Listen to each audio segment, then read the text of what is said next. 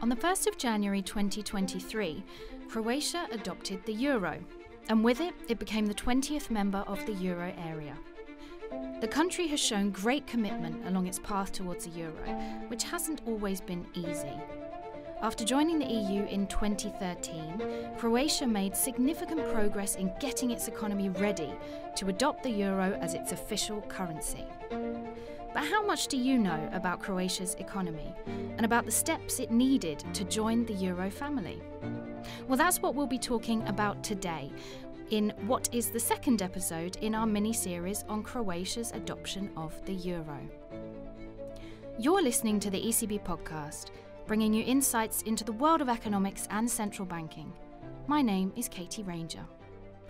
I'm joined here in the studio by Martin Bijsterbosch, who works in our economics department and was part of the team dealing with Croatia's adoption process. Martin, great to have you here on the podcast. Thank you for having me here. Now, can you kick things off a little bit by telling us something about Croatia's economy? I mean, most of us probably know the country as a tourist destination, but I've no doubt that there's much more to it than that, right? Absolutely. I think what's interesting is that Croatia is a small and open economy, highly integrated with the euro area. Around 4 million inhabitants. It's around 0.5% of the euro area's GDP, so it's a small economy. But its structure is kind of, say, broadly similar to what we have in the euro area. So, but one thing that stands out, I think, what's interesting to mention is the important role of tourism, as you already said. It dominates the services sector. It's actually Croatia is one of the countries that depends most on tourism as a source of revenue in the European Union, and it's around a fifth of its GDP is accounted for by tourism, and that has, of course, also a sizable influence on other sectors of the economy. And maybe one more point that I think is relevant, especially for euro adoption, is the fact that Croatia has a tradition of stable exchange rates. It created its national currency in 1994. It was, it pegged the kuna, the previous currency, to the German mark back then, and after that in 1999 to the euro. So it has that tradition of stable exchange rates, which is important for the euro. Okay, so as you mentioned, they tied or pegged their previous currency, the kuna, to the euro, and they'd been doing that since 1999. And that makes me wonder whether, in fact, they already had quite strong ties to other euro countries before they even adopted the currency themselves, particularly given the fact that they had already been in the EU for 10 years. Yes, absolutely. Croatia has had very strong ties with the European Union, with the euro area, financial ties, for example.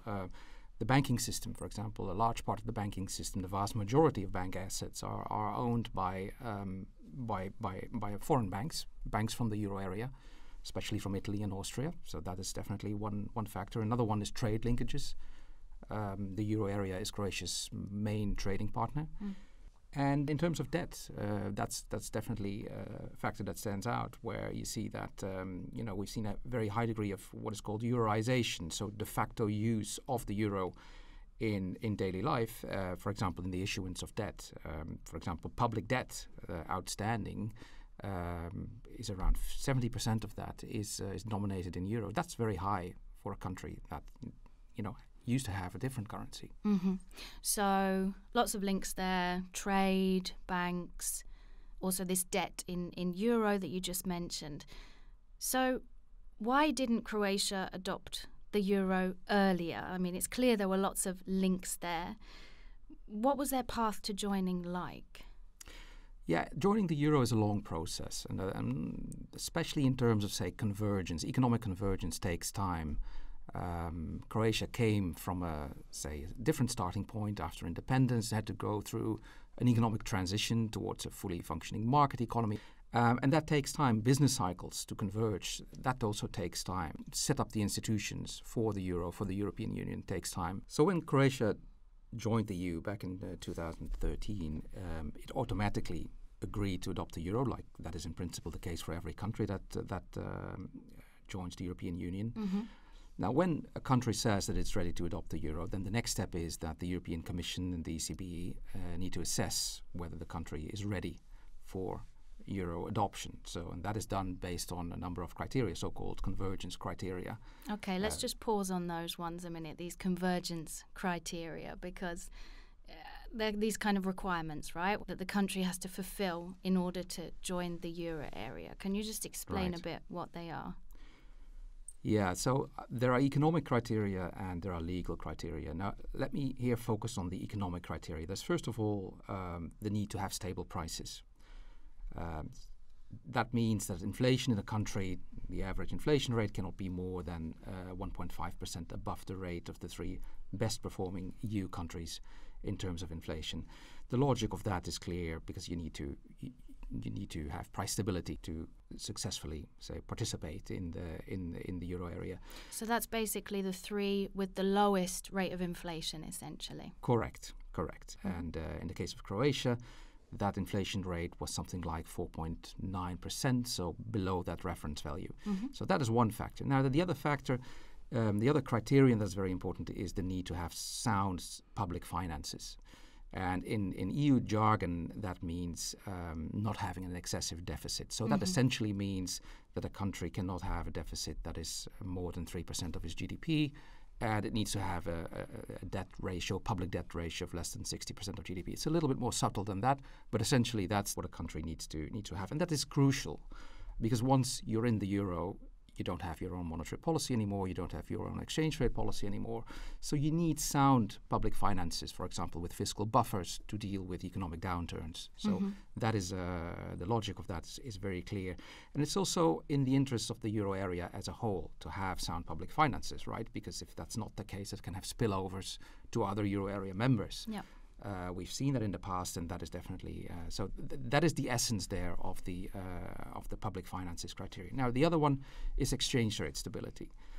So, a country needs to have participated in the exchange rate mechanism, the ERM2, for at least 2 years without devaluing its currency, and that is in a way, an intermediate stage between, say, fully flexible exchange rates and having the euro. Because it's a system of, in principle, fixed exchange rates, but they can be adjusted. And there's a fluctuation margin of up to 15% around that central rate.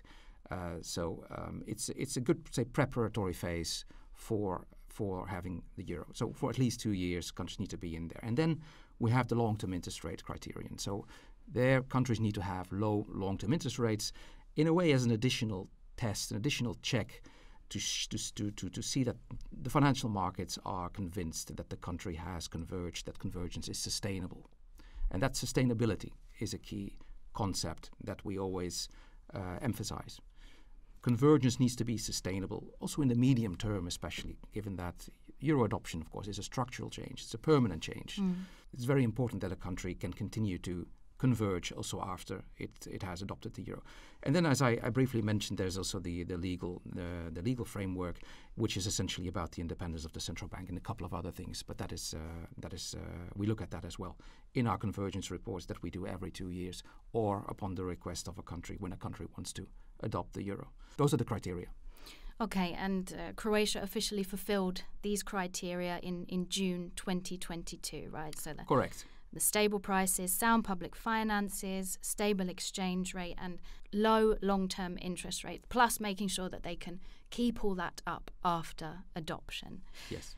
Now, let's turn to look at Croatia's economy today. How's it doing?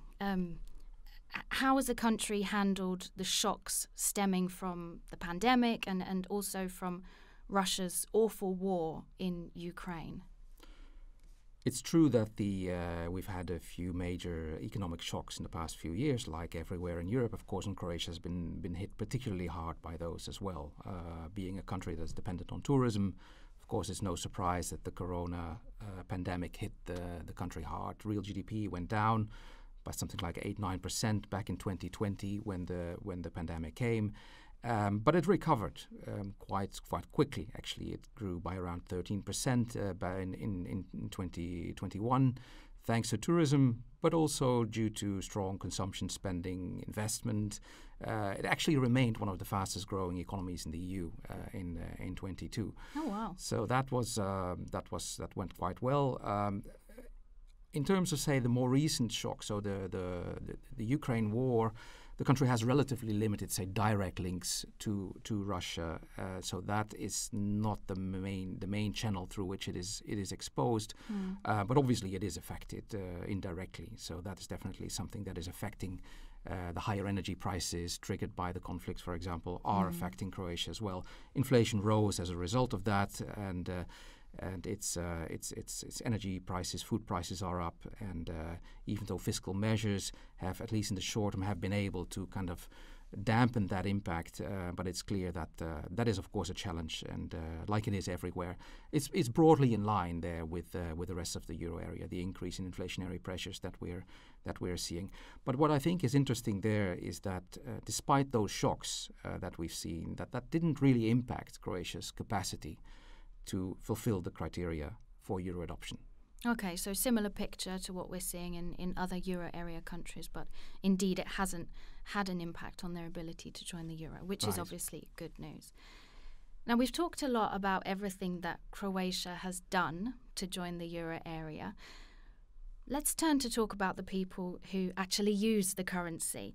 What has it meant more concretely for Croatians in their everyday lives? I think the most concrete thing is the fact there's no risk of currency fluctuations vis-a-vis the euro. So that means that people do not need to change their currency anymore when they go abroad.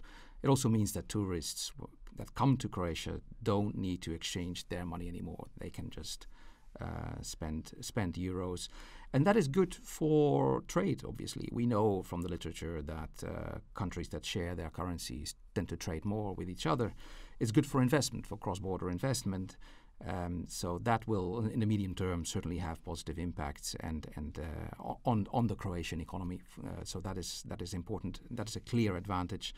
But I think that it's more than that. It's more than just, say, the absence of transaction costs, the absence of exchange rate risks. As President Lagarde said in an interview recently, the euro acts as a shield. It's a commitment, in a way, to stick together. So it's more than just a currency. It also has implications, of course, in terms of, say, the responsibilities that countries have. Economic policies in countries that share the euro cannot diverge too much. So there is also a responsibility that national policymakers have to ensure the success of the euro and to ensure that the country can reap the benefits of the euro. So I think that these benefits that I've mentioned are really, say, recurring benefits that keep on coming also in the longer term, and they are clearly there for Croatia as well. Okay, that's a lot about benefits, of which there are many, as you've said. Let's talk a bit about the costs. Because we have heard, and it has been reported in the media, also outside Croatia, that there have been some instances of prices being, shall we say, quietly increased during the conversion from kuna to euro. What exactly is happening there, Martin? That's definitely something we take very seriously. And the Croatian authorities are monitoring that very closely. So there's been some discussion on that, and there have been, I think, very strong measures that the authorities have taken to prevent that risk. So businesses have signed a code of ethics for the introduction of the euro. So they, in this way, were obliged to reflect, say, a fair pricing in both kuna and euros. So since early September, for example, last year, retailers have had to display their prices in both currencies, and they will have to continue to do that until the end of the year. And if a business does raise prices in an unjustified way, it can be reported by consumers, and the authorities can impose fines. So I think that there's a package of measures in place there to address that. Now, when we look at what has happened so far, we see that indeed there has been, some prices have increased, especially in the services sector. We see there some signs of higher prices. When we look at, say, the broader picture and look at not just services prices, but, say, prices, consumer prices in general, and we have this so-called harmonized index for consumer prices for that. It's like the basket of goods, isn't it? The basket of goods and services. Exactly. With their prices. When we look at that and we look at the January data that we now have, we see that that effect seems to have been more or less in the same order of magnitude as what we've seen during earlier changeovers. So there is some effect, but I think it is not as alarming as reported by some media, and that's interesting because of course we have done this in a much more challenging environment, in a higher inflation environment. So that also makes it more difficult to distinguish between, say, justified and unjustified price increases. If prices go up in general, that's a more challenging thing to do. So it's not straightforward to identify what is an increase that is not explained by, for example, higher energy prices. Companies in general tend to adjust their prices often at the beginning of the year. So these are all challenges that complicate, say, the identification of the problem. But that's the picture we have so far. Okay, so now that Croatia has joined the Euro family, does that mean that its path has come to an end and they can just sit back and enjoy being in the Euro? In a way, I would say it's the beginning of a new path, right? It's certainly not the end of the efforts, because countries, also once they're inside, they need to continue to work on reforms, and those reforms are crucial to boost economic growth, to make the economy more resilient to shocks, to downturns, to economic setbacks. And I think when we look at Croatia, I think a key challenge that we see there is a challenge that stems from demographic developments. It's not unique to Croatia. Other European countries are facing similar issues. But we do see, and there are available reports that show that when you project the evolution of Croatia's population over the longer term, it's going to decline further, and that is a challenge.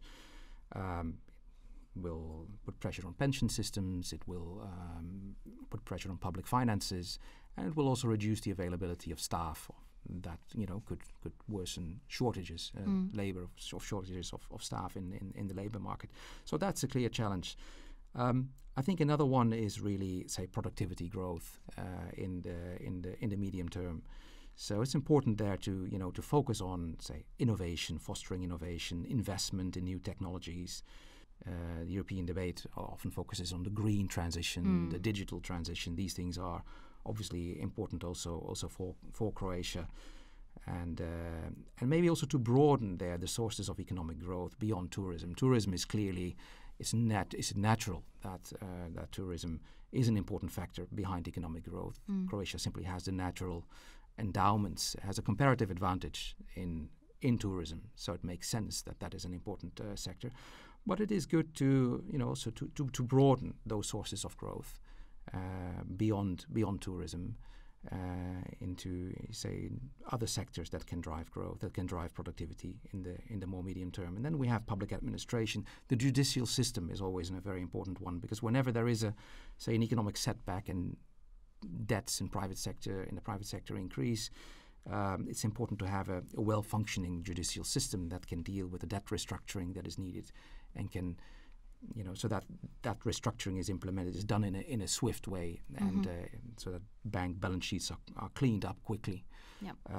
So these things are important, I think, to have in place. Well, Croatia has made a lot of progress on that front, and so I think that we should be very positive on that front. But it's important to continue along those lines.